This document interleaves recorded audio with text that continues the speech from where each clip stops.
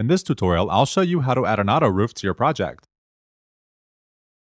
Live Interior 3D allows you to add a roof to your home.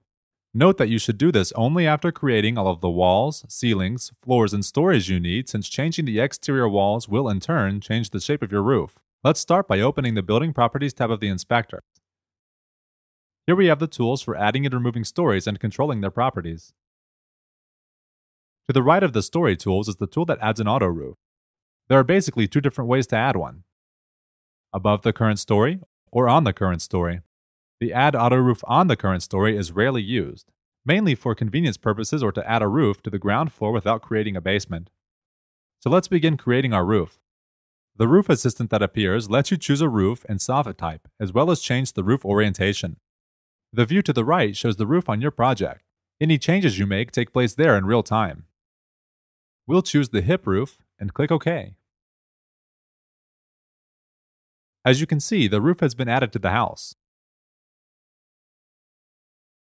Please note that to later change the roof type, you must delete the current roof using the Remove Auto Roof Above Current Story menu item and add a new one. Now let's talk a bit about the behavior of roofs.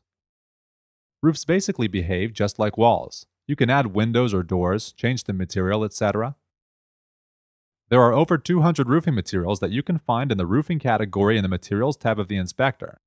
You can apply them by dragging and dropping them to each segment of the roof. And if necessary, you can also use the texture transform options. In addition, objects can be added to roofs. This comes in handy if, for example, you need to create a skylight. To do this, you can just drag and drop any window onto a segment of the roof and position it. Well, that's it for now. The next tutorial gets more in depth about roofs and customizing them.